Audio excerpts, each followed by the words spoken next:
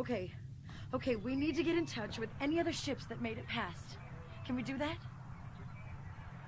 Is anyone there? Can someone hear me? What's going on? Is our comm unit busted? I wonder if the shock from the... Hold on! Go back. I think I can tell what they're saying. What? Remember the worm in his ear that I mentioned earlier? Apparently it's a sophisticated universal translator that's loosely related to the common sea slug. What are they saying, Gideon? It's a call. A plea for any surviving human ships. They offer assistance and they want... Assistance? You can't be serious. No. These are the first beings that we met with. They're friendly. Almost too friendly. We were welcomed onto their ship like gods. I think they were trying to warn us of the attack. So, I'm supposed to believe that there are not only one, but two advanced alien species out there with a simultaneous interest in little old Adamea.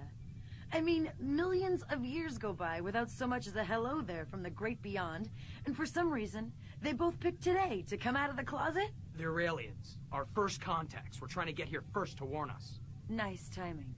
And now they may be our only chance of surviving. How many days worth of O2 does this ship hold? You think we have enough fuel to find a habitable planet in the next star system over? You're asking me to trust an impression you got from a handshake. Captain, listen to the comm. The rest of the bands are silent. There's no one else out there. Call your friends, Gideon.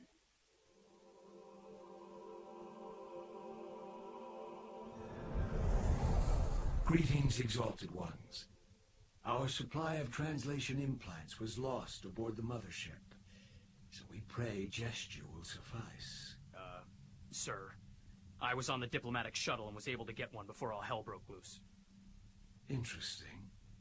Our joy in this association can only be overshadowed by the monstrous tragedy you have suffered. The Ankal, the beings who savaged your world. They prefer the benevolent title of Seeker. It is a term which the civilized universe has never been able to see past. Until now, when the Galactic Senate hears of this, that our long-held suspicions are true. Patience, my friend. We will deal with further strategies when we reach Aurelia. Until then, we have honored guests hungry for comfort and truth.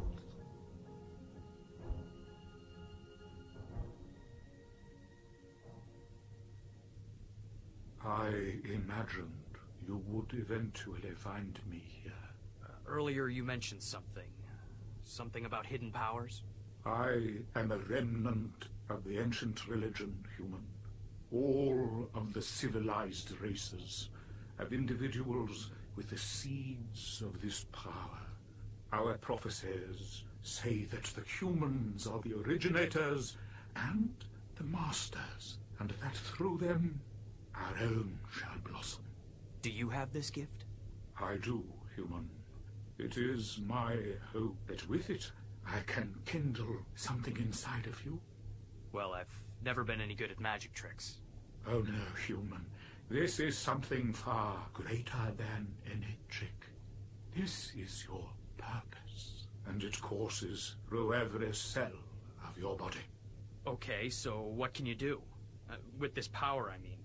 Gideon, this is the sum total of a being's undeniable confidence, a power which, if harnessed, can bend all the energy of the stars to your disposal. So this power is a weapon? Interesting that you would infer that. So, the human would have me teach him? Hold on. I'm not a believer yet. Very well.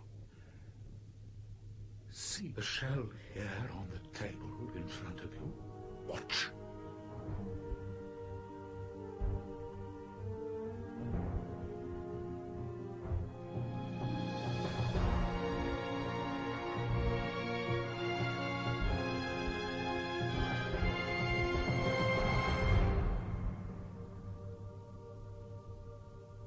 I have never been able to sustain it for so long. Are the sayings true? Sayings? Hey, how are you... And through their presence shall all be made strong.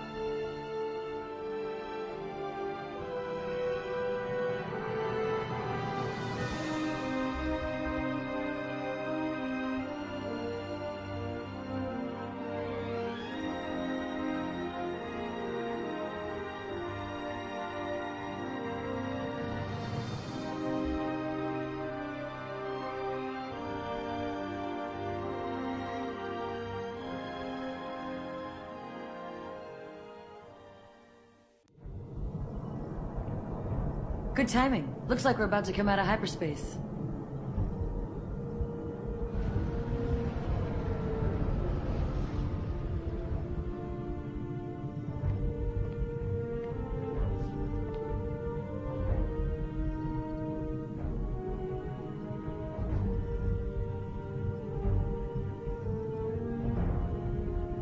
You see before you my homeworld, Exalted Ones. The famed beauty of the undying seas await us. Commander, Seeker-Destroyer off starboard. They're charging weapons.